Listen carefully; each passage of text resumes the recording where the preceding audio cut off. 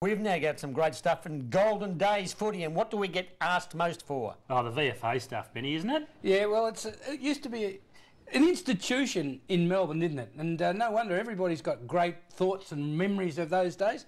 Come on, Dags, show us one of them. Let's go back to one of the classic VFA games.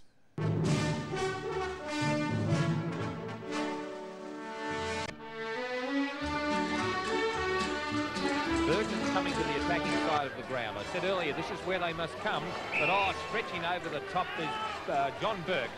Burke runs in now and he's kicked a magnificent goal, John Burke. Preston go to 2 goals 2, Sandy 2 goals 3. Sims standing the mark. Third kick to Adrian Markin. Goes in short and Salvador takes the mark. I beg your pardon, it's Bryan there. They both look alike there as they're going towards Russell. Over the top was Bergman.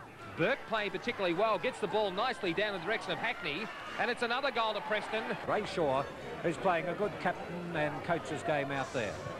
It's his 5th kick coming in with the right foot kick out towards the wing position. David Bryan comes in to take the mark. Bryan now towards the half-forward line. They rise high for it. No one able to take the mark. Racing in this time is Beer. Beer snap shoots in the direction of goal. Good shepherding down here, and he's put it through for 4 points. His 2nd. He's kicked 2 goals, Hackney, but gee, they're lacking discipline and lacking confidence. Oh, there's a suicidal short pass punched away by Barnett, but it comes back towards Hackney again. He can line it up, and he's kicked his 3rd. Oh, how good a Preston at the moment. They've moved on to 15 goals 10.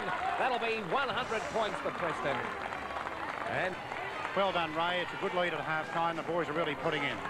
Yes, kid. That wind's very deceptive. You know, it blew that way at that time, but you know, we're running the ball and we're playing very well.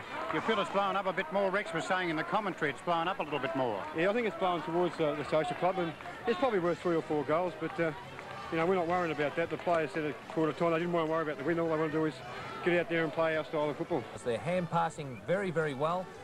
This modern term of transferring play, well, if that's what they call it, they're doing it to perfection. They're almost hand passing backwards. They're using the short kick to break up play. Preston are playing particularly well. They're a good side, Preston, and we've got half a game of football in which to salvage some prestige and some pride for the club.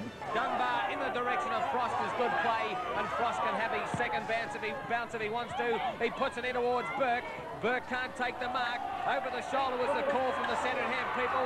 Marcon's running around. He gives it back to Burke. Burke lines it up and he kicks a great goal. They're a good side. And Preston have kicked 11 goals to 1 in this last quarter.